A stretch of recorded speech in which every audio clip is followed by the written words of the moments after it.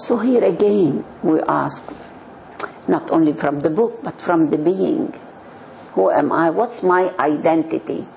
I'm a woman, born in Lebanon, age 75, have an American passport, a Lebanese passport, I'm on the media, and all this bullshit.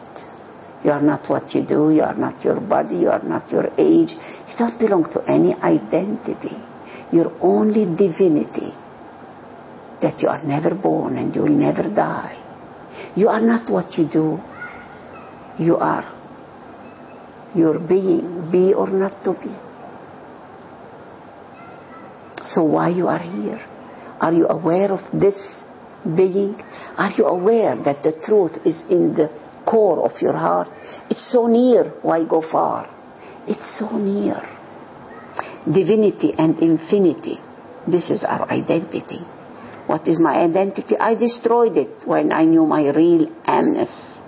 But my name is only a utility, what you can call me. Hi, hey, how. You call me Mariam or you call me P-Space or any label. I pick it in order to be together. So I'm aware of my name, my mind, my body. This is not me. I'm not my car. I'm not my house. I'm not the program. Just an energy of light, a vibration, a drop from the ocean, connected with the ocean. Whatever you call me, I say yes. Hi, whore. Hi, prostitute. Hi, saint. All labels, a utility. No matter what is the letter. You are not a letter, you are not a number. You are the stillness of the silence which has no identity.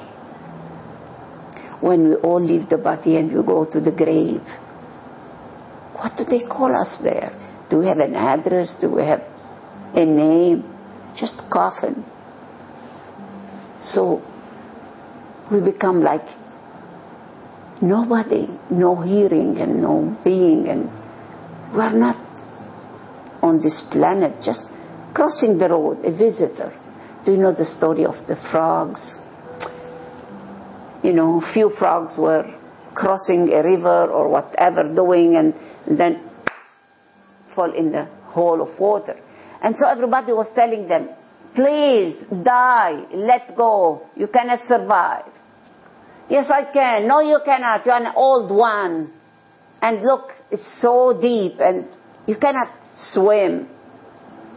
And they all gave up, except one started, swimming and swimming and swimming and swimming, and then crossed it. How come? How did you save yourself? It's not easy. And the frog was deaf. She didn't hear them. So when the frog said,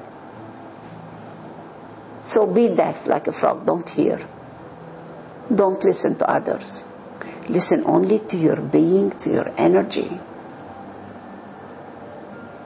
No matter what is your age.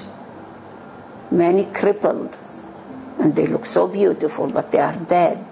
And many old people, they are grown up. It's your choice to grow up. But to grow old, it's not optional. It's normal. The body goes back from dust to dust. But your love, not lust to lust, has light to light. And that's your right to be the light. And that's a delightful to be fulfilled in your life. But alone, not easy. You need a guide. That's where we are going now, to Pune, just to be with the Osho family, and not a family like here, mom and dad. The soul family, the soul mates, which is not easy to find. With the soul mate, there is no fear, there is no hunger, there is no death, there is no begging, there is no thank you. I don't feel that, I have to say thank you for you. Giving is receiving. The one who receives says, thank you for receiving. Because when I give, I receive it. Which is very rare where we are here in the Arab world, because for thousands of years, there is no commune here. It was at the time of Muhammad, and then when he left his body, no more commune. But now the communes are more in the East more in the West, where there is science, and they are said, okay, what's beyond science? Spirituality. But spirituality alone and the science alone bring them together, and that's the cross.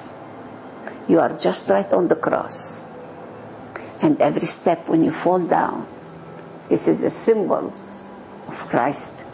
When you fall down, that is dawn. Then you are more aware and you are more awake.